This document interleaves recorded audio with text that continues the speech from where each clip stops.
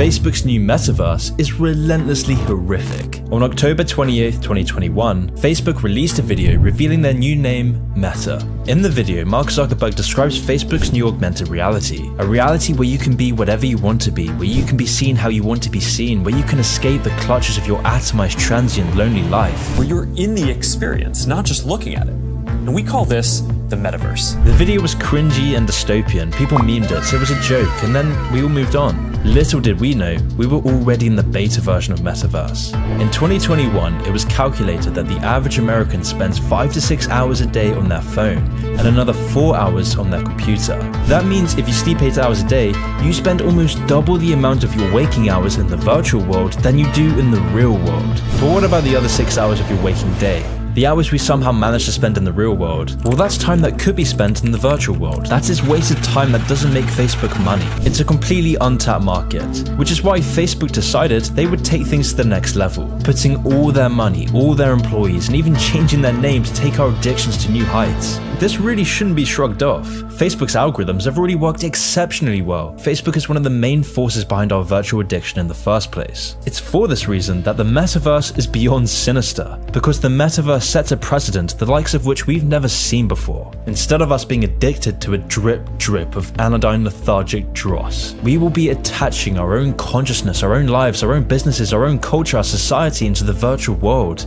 People are getting married inside the Metaverse, and I just bought a virtual shoe company that makes virtual NFTs and sneakers for the Metaverse. We are currently witnessing the commodification and mechanization of human existence. But to understand this whole picture, we need to understand the person behind it all, Mark Zuckerberg.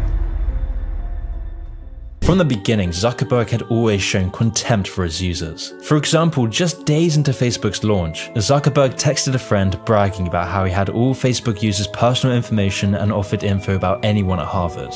They trust me, Zuckerberg bragged. Dumb f***s. Whilst at the same time, Zuckerberg assured users over the years that they shouldn't be concerned about their privacy. As Facebook continued to grow, several of Zuckerberg's early collaborators accused him of stealing credit and shares in the company. Lawsuits followed and Zuckerberg paid, but none of this would get in the way of Facebook's growth. The company was now close to 2 billion users worldwide, granting Zuckerberg a net worth of over $70 billion.